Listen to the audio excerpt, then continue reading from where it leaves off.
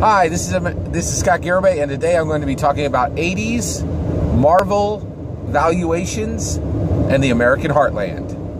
All right, so let's get into it. All right, so yesterday I went to Shippensburg University to visit my oldest daughter.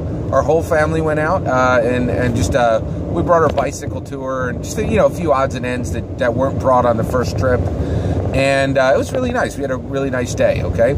Now, I went to Millersville University in the late 80s, so my daughter going to Shippensburg University is the second generation of Garibays going to Pennsylvania state schools, okay?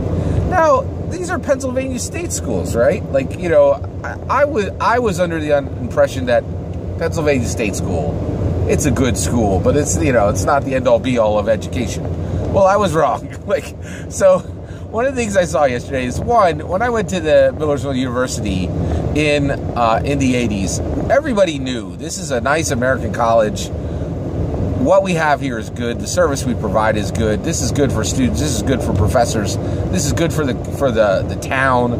This is good for everybody, right? It's a good thing, right? Well, what we didn't know was it was great, right? And that has been now fully understood by every American state school. Right, I think, and certainly in Pennsylvania, right? So when we went to see my daughter yesterday, it's the same platform as Millersville University. It's a Pennsylvania state school, right? But between 1988, when I started, and 2017, which is 97, 2007, 2017, that's 30 years later, okay? That's incredible. Like, you would not believe the differences. So Shippensburg, it was very, very nice when I went to Millersburg. It is a paradise on Shippensburg campus now, right? It was an amazing cafeteria. Like, just every single type of food you could want, all you could eat, high quality across the board. Even the squirrely, like, foodie concerns, half of them were addressed. It was amazing, right? So it was really something, right? Every building looked like it would have been pulled off the set of Hogwarts. It was clean. It was incredibly safe. There was security everywhere, at every single step. There was security patrolling the campus. There was security, like, on the streets of the campus, automated security systems. There was a check-in in every dorm. There was special safety, amenities on every single room. The way the doors locked, all of it. You had to use your student ID to get in and out. You had to sign out. Every guest, they knew where they were. It was immensely safe, immensely clean. It was like a transformation, right? And the reason why is what's happened is we are starting in America to see our true valuation. So let's talk about valuation. Let's talk about valuation. In the 80s, okay, Marvel got in trouble, and they were struggling to sell comic books, and they thought their market was comic books, okay? We really didn't have comic books. We didn't have movies. They couldn't see what was coming, right? There were clues of it, but they couldn't see what was coming. I don't blame Marvel for not realizing their valuation then, right? The point of this video is not to down Marvel for not seeing the valuation of their properties then. The point is for us to look at history and realize that we have our own X-Men. We have our own Spider-Man. We have our own Fantastic Four.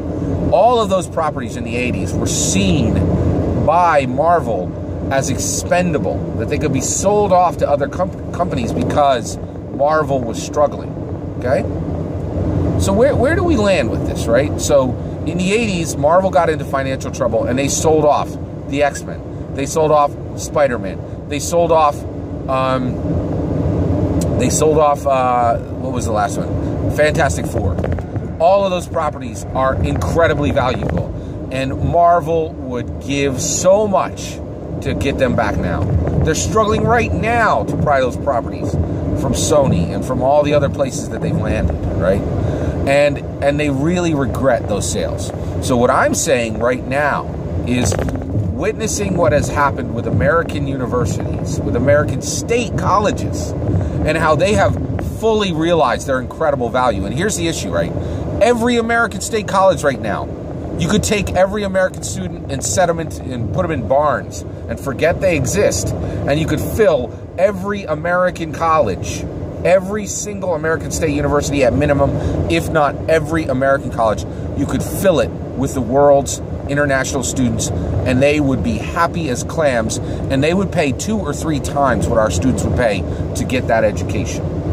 And they would get a value at triple the cost that an American would pay. And so, and the state schools have realized this. They realize that every state school is an absolute gold mine. It's the ability to print money, right? And it should be like going to an American college, the way my daughter is right now, and the way I got to in the late 80s, is paradise. You get to go, you get to learn, you get to think, you get to talk with cool people, you get to eat whatever you want, whenever you want, you get to exercise, you're given a wonderful campus, and that experience only gets better every single day. Every single day it gets incredibly better, right?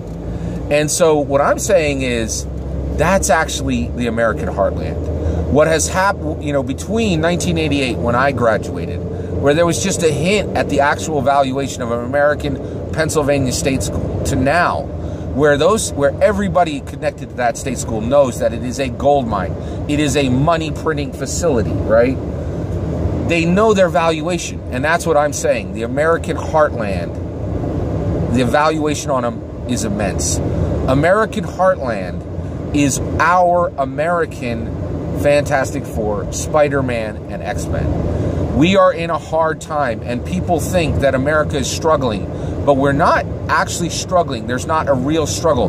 There's not a need to struggle, and the reason why is we have immense value in America that is completely untapped, right? Like virtually untapped, right? And so let me convert what I'm saying here into actual, you know, concepts, right? So here's the issue. What is the American heartland? Okay, the American heartland are large tracts of American land that are unpopulated, right? That have very few people living on them, right? In the American heartland, you have things like, and by the way, Shippensburg is surrounded by American heartland. So what are the attributes of American heartland? You have people who are more likely to have manual skills, know how to hunt, know how to fix a car, know how to change a tire. That's a better one, right? Because fixing cars can actually be quite technical today. Know how to change a tire than you would on the east or the west coast of America, right? They are people who would be more likely to know every word to all of to our national anthem. Those are all, in my opinion, attributes of the American heartland, okay? But the biggest thing is, generally, like when you drive through American heartland, you see less people and you see less businesses, right? But one of the things that I see, especially when I've seen the transformation between Mooresville University in 1988 and Shippensburg University in 2017, I realize every single inch of American soil is gold. It's absolute gold. We are the coolest country in the world. We have freedoms and liberties and creativity and a stronger, in my opinion, economic model than any country in the world. Not by a little bit, by leaps and bounds, right? And so one of the things that's happening is everybody knows the value of Florida. Everybody knows the value of New York. Everybody knows the value of our mega cities. Everybody knows the value of California, right? Well, what I'm saying is we need to right now, so that we never sell our Spider-Man, so that we never sell our Fantastic Four, so that we never sell our X-Men, we need to realize that every square inch of American land is a money printing opportunity. We have perfected, certainly not perfected, we have built the strongest societal, cultural model that has ever existed. And we need to stop pretending that is not true.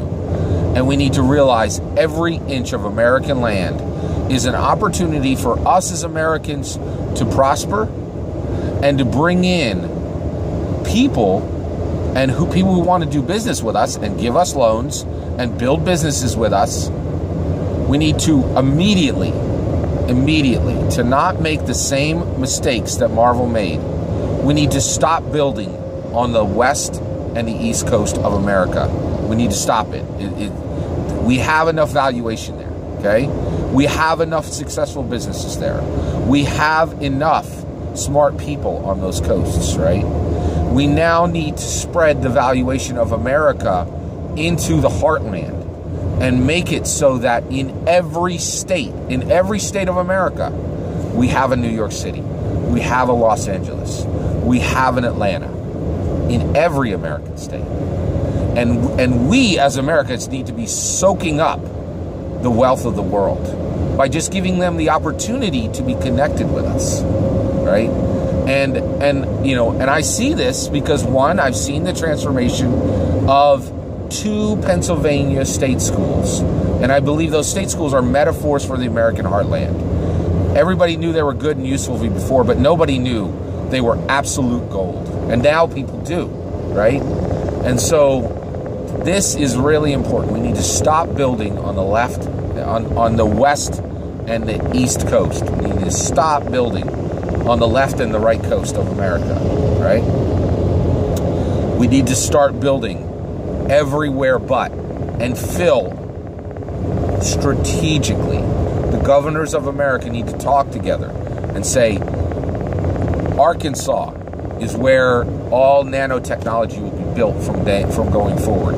The governors of America should just get together and say, let's take every industry in the world and split it up. Let's own our rock star status, and we're going to take all of it. We're just going to take the best loaners, the best minds, all of it. We're just going to do everything we can to make every single state in America as rich and prosperous as Florida and New York and California and Seattle and all those places. And we can do it. We can absolutely do it. And from this day forward, everybody needs to know, if you are an American and you own American property, that is a gold mine. You should never let it out of your families. Your family should hold on to that like an heirloom, right? You should never let it go. And I really feel this is important, that we need to realize American land, every square inch of it is a money printing factory. And by just simply understanding this and realizing that we will never sell our X-Men, every single square inch of American soil is 80s X-Men, 80s, the Fantastic Four, 80s Spider-Man. We need to keep it within our country, right? And just allow foreign investors to be connected to us and just get a little bit of our shine for their loans. And I really feel like this is the strongest model to go forward with. Because if you look at what's happening with American state schools, the transformation is dramatic, absolutely dramatic. Thank you.